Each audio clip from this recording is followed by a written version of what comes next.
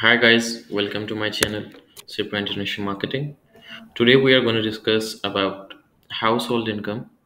First of all, I will explain you how Google is calculating your household income and how they are targeting you according to your household income. So I have taken a period of 22 days, right?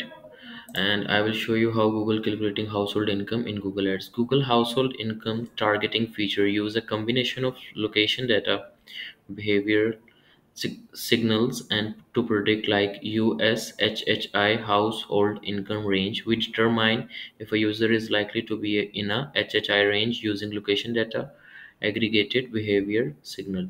Okay, so this is the most important step. How income determined in how does Google get the data? According to Google, household income targeting based on publicly available data from US Internal Revenue Service IRS. Sorry. Okay.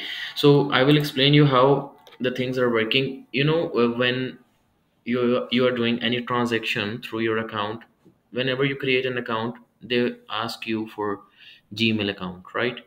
Or they ask you for any email account. Okay. So mostly people are using Gmail accounts. And what happened when you get any transaction or when you get any payment through your bank account, you receive an email also, right? So these all data is synchronized with Google, and Google is targeting you according to that particular way. Okay, so let's select a campaign. I will select one of the campaign, and I will go to the audience, and after this I will show you the household income, how is it working. Okay.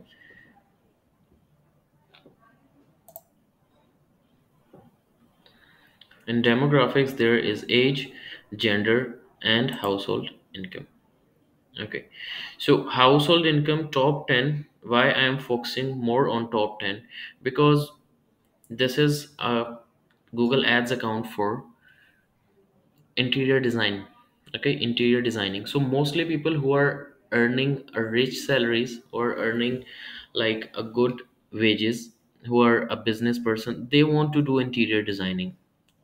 Middle class people also want to do, but this is a luxury product, this is a luxury work, so I am targeting mostly on top 10. So when it comes to top 10, okay, my bid is my bid is adjusted. Okay, I want to adjust my bid for 11 to 20 or top 10. So what you can do, you can adjust your bid, increase it 50%. Like if my